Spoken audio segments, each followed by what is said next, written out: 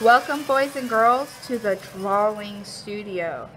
Anything that revolves around drawing will be in these shelves. We have a few students who are going to help us understand the right way to use this studio. So this is the erasers, this is the held pencil sharpeners, this is the electric pencil sharpener, and this is the colored pencils, and this is the rulers and stencils. This is the sharpened pencils, and this is the neutral colored pencils, and this is the warm colored pencils, and this is the cool colored pencils, and this is some of the crowns, and this is the marker coloring recycle, and this is the spiral graph, and this is the texture rubbing plate. This is the coloring kits. This is the art library where we can read our books.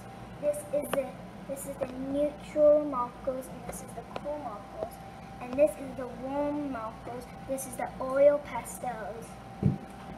This is the chalk pastels, and this is the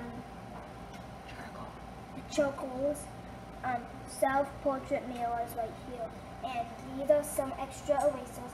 These are some of the extra markers, and this is the dry erase markers, and this is the dry erase boards.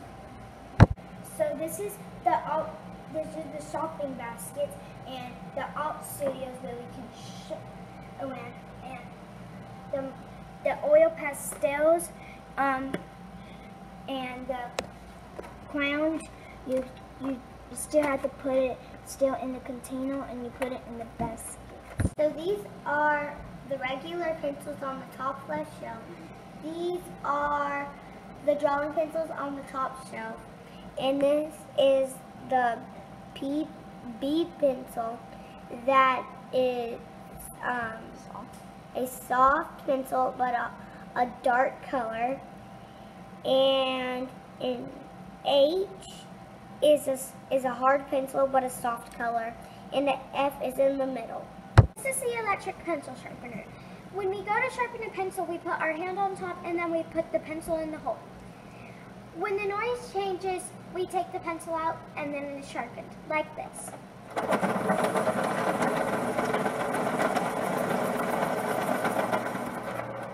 And the pencil sharpened. These are the neutral markers.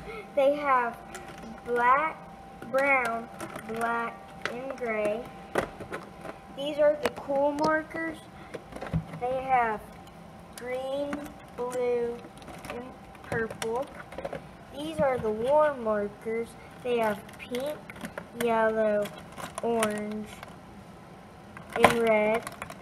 And you never flip them this way, you always flip them this way. So we find oil pastels on the first shelf on the right. And we find chalk pastels on the third shelf on the right too.